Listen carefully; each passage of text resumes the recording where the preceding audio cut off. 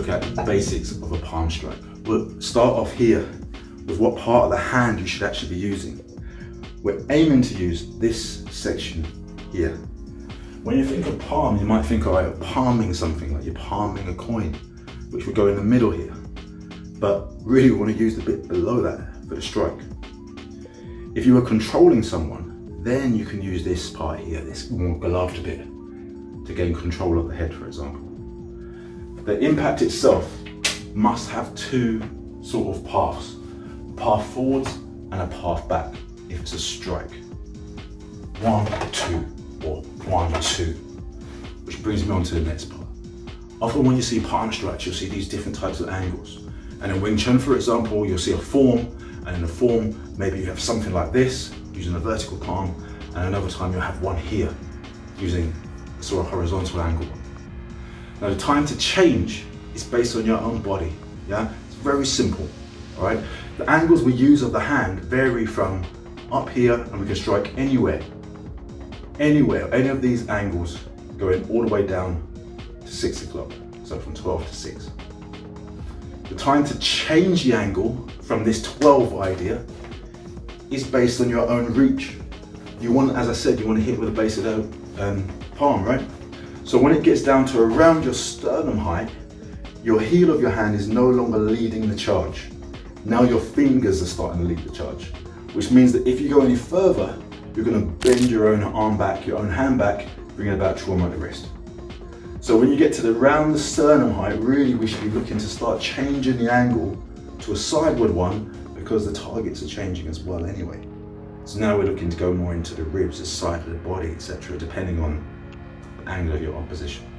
All right. So from here to here, the upward one is something you'd use under a jaw or anything that you can get under. Okay, so with this palm strike, if I'm using this vertical palm and going straight under a jaw and it drives through.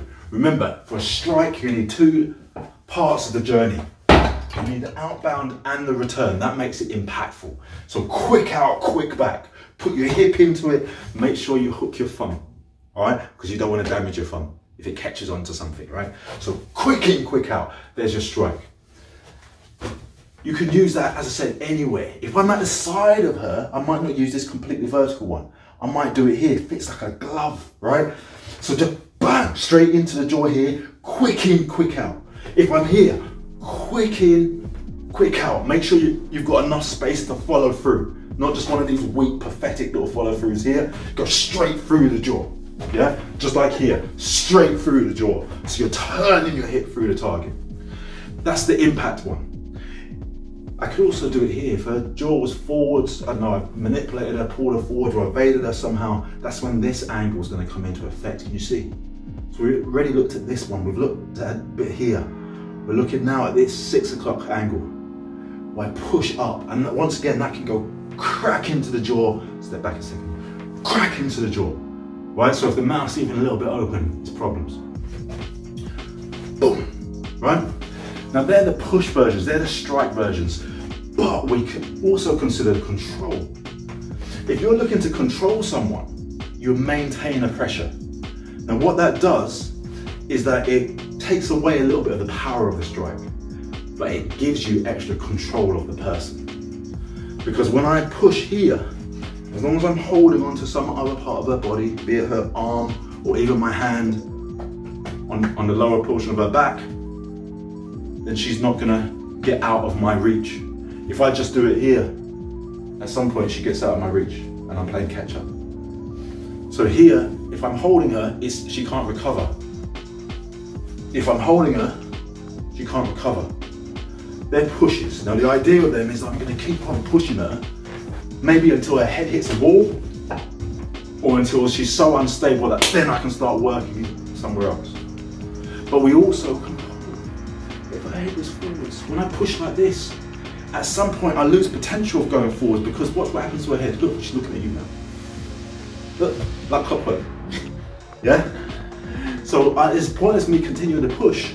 So whereas with one of them, watch my elbow, it searches forwards.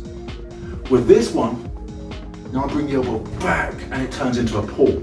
So you go, you hit, you don't just touch, you hit, you continue, call, or you hit, you continue, and you control. Now once you hit, remember where we're hitting with, right? You can then move it into the control portion of the hand, and you can grab, yeah? So we're controlling the hand, we grab the face, and you're grabbing that face, right? Yeah? Then from here, if they get a little bit lively, they feel like they're getting out of it, then you slip the fingers up a little bit more towards the eyes. Thank you very much for watching. See you in the next one.